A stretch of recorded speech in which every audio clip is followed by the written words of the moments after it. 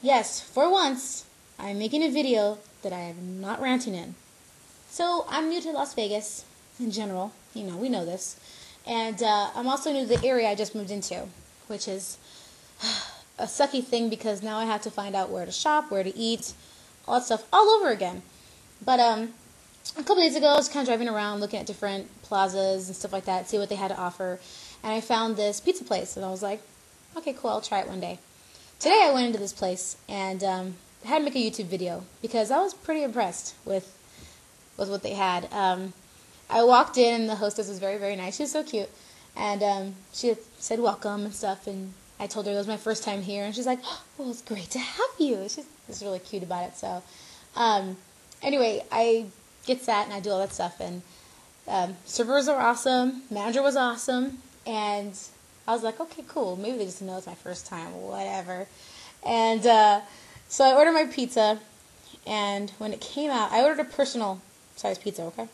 When it came out, it was like ridiculously big, and I said, God damn! I was thinking in my head, how am I going to eat this pizza? Because it's kind of big. And another thing I noticed about it was that it was thin crust. And so I was like thinking in my head, damn, that's big, and going, damn, that's thin crust.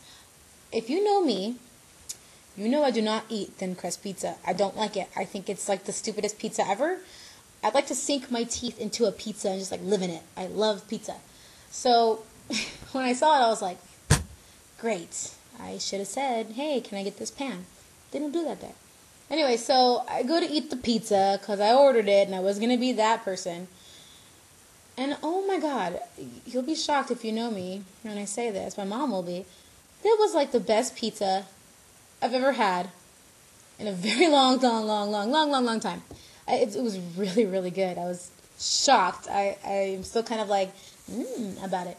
But it was weird because you can taste everything. Like the sauce was awesome, the cheese was awesome, and it's just yum, yum, yum. So if you guys have any of these locations in your state, this place is called Grimaldi's. It's coal brick oven pizzeria.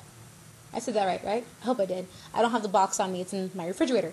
But I know they only have locations here in Nevada, Arizona, and Texas for now.